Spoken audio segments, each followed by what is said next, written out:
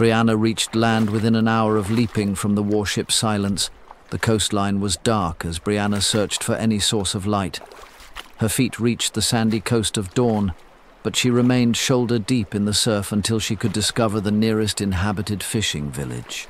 She trekked for miles along the coast, utilizing the surf as cover for her nakedness. Brianna thought of her mother. Lady Arya would appreciate her escaping her captors, with nothing less than clothes on her back, unarmed. Still, she hovered in the darkness, as dangerous as any other creature in the sea that night.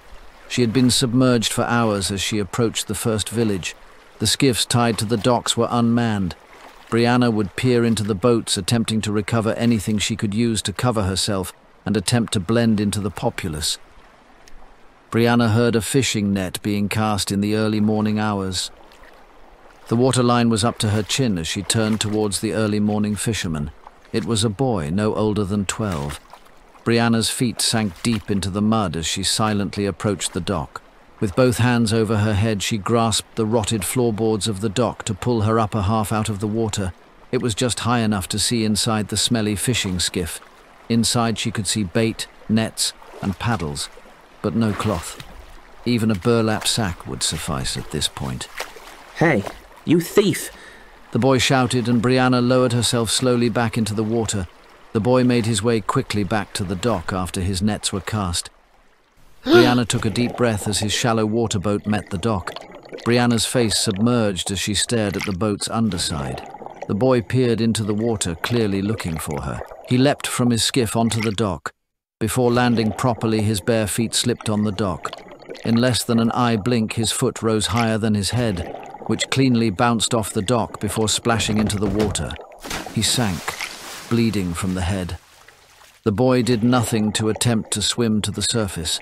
His body remained limp as bubbles ceased coming from his nose. The boy was unconscious and drowning. Despite being underwater, Brianna could hear shouting coming from the docks. A large man was shouting for the boy. Perhaps they were family, a father and a son, perhaps a mother and a sister. Brianna was conflicted. If the boy drowned, she could keep her cover. If she saves him, she would be defenseless, naked, and at this man's mercy. Brianna took the gamble and collected the boy from the mud. Her head broke the surface as she shouted for what she assumed was the boy's father. The older fisherman's face was blank. He looked terrified of Brianna, almost to the point he forgot about his son.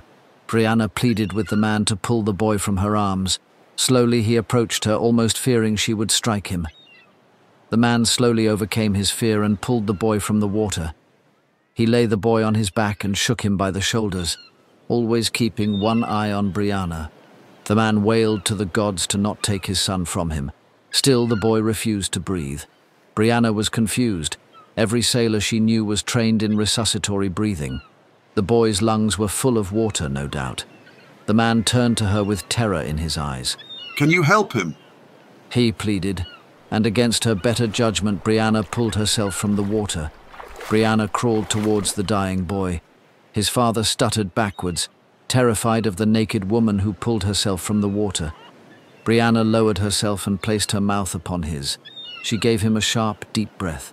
Once completed, she rose to her knees and pressed quickly and sharply upon his chest. 2 or 3 rounds, and the boy began violently coughing. Once he attempted to raise his head. Brianna withdrew to the opposite side of the dock so the father could comfort his son. The father cradled his head and noticed a fair amount of blood on his hand. "He should be all right. He's going to want to sleep. But he should try to stay awake as long as he can." The fisherman looked confused as his son expelled the remaining water from his lungs. Brianna sat upon the dock, legs and arms crossed, attempting to cover herself. The father worked up the courage to speak to her, and his words eventually spilled from his mouth. You can speak." Brianna looked shocked, and probably appeared insulted as she responded without thinking. "Of course I can speak, sir." He looked her up and down with suspicion. Rumours were mermaids could not speak. They stalk fishermen and drag them beneath the waves to consume them. Brianna laughed to herself. She forgot how superstitious fishermen and sailors could be. "I am no mermaid, sir. I am the lone survivor of a shipwreck. Has any others from my crew come ashore? That is exactly what a mermaid would say. Do ladies normally abandon ship without clothes? Brianna was tired of this nonsense. This father was obviously not a threat to her. Brianna rose to her full height for all to see, her arms at her sides. The father still had doubt in his eyes while cradling his steadily breathing son. Sir, do you see any fins, gills or scales? The father looked her up and down. He saw her fully. He wasn't lusting, but Brianna could see the embarrassment fill his face. Now that's out of the way. Could I bother the good father to trade his son's life for something I could cover myself with? The father then stood and removed the blouse from his back and wrapped it around her, avoiding taking in her form any further. Rest easy, daughter of the sea. You are safe here. Allow me to tend to my son, and then we can find you proper covering, and perhaps a meal. He offered, and Brianna sighed in relief. It was a short walk to the fisherman's cabin, 2 rooms, a wood stove, and a humble table. The son lay upon a bed of straw, not taking his young eyes off of Brianna. In return, she gave him a wide smile, and the boy returned it in addition to a deep blush. The father re-entered the room after lighting a candle in the small bedroom. The name is Timothy. The boy is Arel. We thank you for saving him. I'll need you to teach me that technique. Timothy realized how that sounded, once again becoming nervous and stuttering. That sounded too... I didn't mean to assume... Apologies, young lady. The boy's mother passed some years ago. Her things may fit you. Please help yourself to some privacy. There is a pitcher of water and a knife bedside. Please hold on to it while you are here, if it makes you feel safer. Brianna was touched. He was concerned for her own feelings of safety. She simply nodded her head as he began filleting sea bass on the small table. Brianna quietly closed the door and ran for the pitcher. She drank deeply and finished it completely. Her thirst was stronger than she realized. Timothy's shirt stunk of fish and sweat. Still, she was grateful. An old chest was opened. Luckily, Brianna found the garments in good shape and fit properly, just plain enough to not attract the attention of Old Town street folk.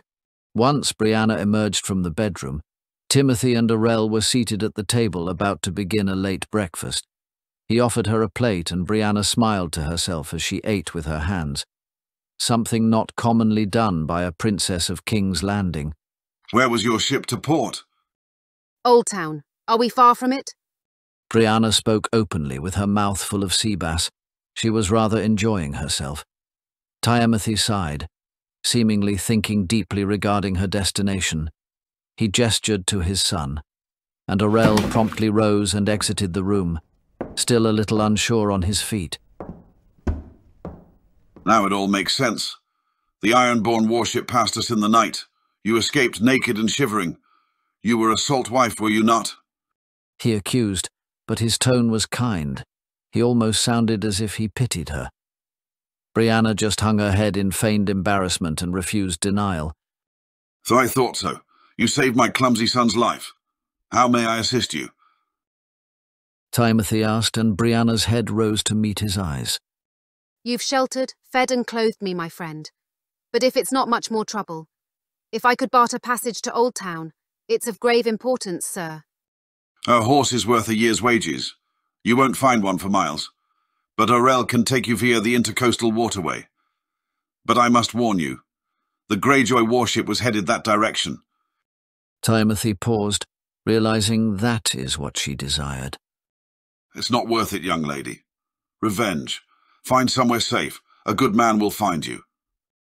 A welcomed thought, but I must reach Old Town, sooner rather than later. Brianna pleaded, and Timothy agreed. As soon as Arel is steady on his feet, the pair of you will depart. You should arrive by sundown. Timothy smiled as he rose to his feet. He removed a long black cloak hanging from behind the door. He offered it to her as she returned his small fishing knife. Timothy looked relieved that Brianna no longer saw him as a threat to her, nor her to him. He refused to take it back as Brianna then stored it beneath her dark cloak. An hour passed, and Arel wrapped a dark bandage around his head. His bleeding stopped from the cut on the back of his skull. His skiff was loaded with supplies and stores, likely to be sold in Old Town. The sun was high in the sky and Timothy came down to the dock to see them off. Thank you, sir, for your assistance. I don't know how I could have managed without you. I hope to return your kindness someday. Timothy smiled as he offered her his hand so she could board the skiff. He untied the line and made eye contact with her. Does Milady need a message sent to the capital, perhaps?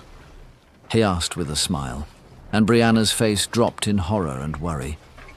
Brianna stuttered as she forgot she had never mentioned her name to either fisherman. Brianna's look of worry probably communicated all Timothy needed to hear. No, not to worry, Lady Brianna.